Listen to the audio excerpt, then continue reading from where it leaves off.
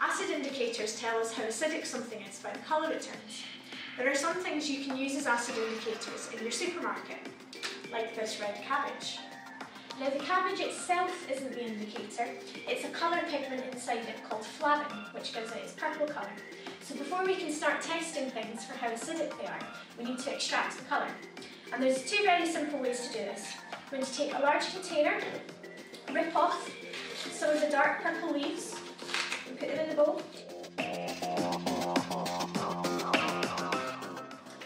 Once you've done that, you add some water.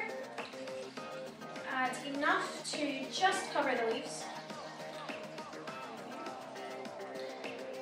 And now the fun part, we get to start mashing the leaves.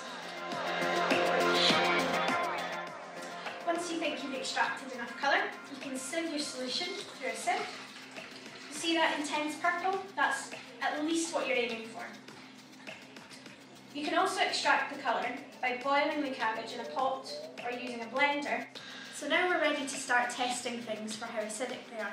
I've set up a number of different containers. Make sure they're see-through so that you can see the colour change. And I'm going to add some indicator solution to each of these. This is going to be our control. This is what scientists use to compare their results with something that's unchanged. So to this one, let's add something that we know is acidic, like vinegar.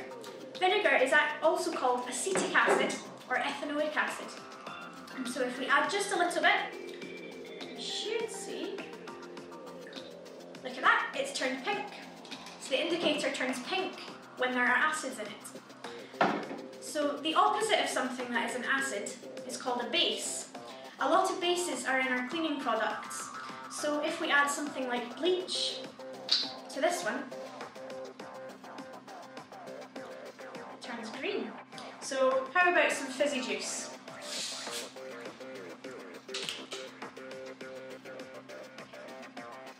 That's definitely acidic. And last, let's try some ketchup.